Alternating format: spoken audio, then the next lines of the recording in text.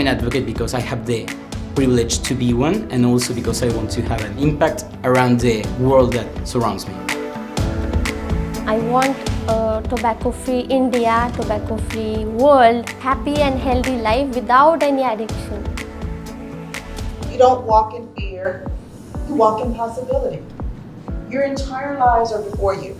And what we want to do today in the room is to encourage you to use some part of your life, some part of your time, some part of your energy, some part of your creativity. I'm so looking forward to hearing all your stories today. I'm so looking forward to the years in which we hope to be engaging with you as the Campaign for Tobacco-Free Kids. Thank you so much for joining me. Young ambassadors, how do you feel?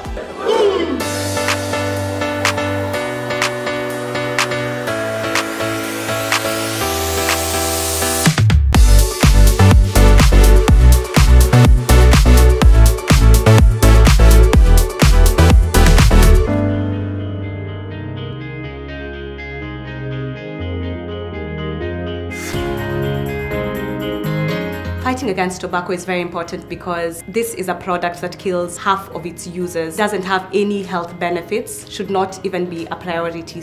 And it's very important to me because through my advocacy, I'll be able to save the next generation of young professionals, and that way they'll be more productive people in the society.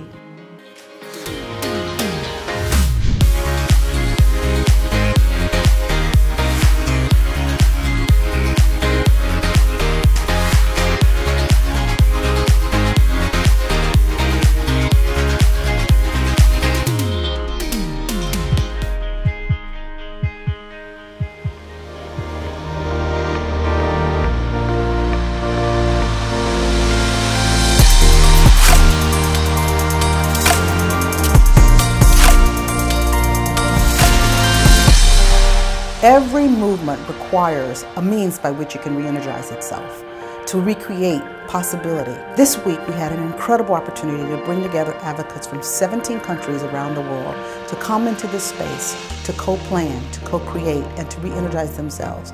The energy in the room was incredible, the creativity inspiring, and we feel that the future is in good hands because we've had an opportunity to see the talent, for them to form friendships and networks among themselves, and to look into the future and feel that the future is bright because together they will make a difference. How do you feel?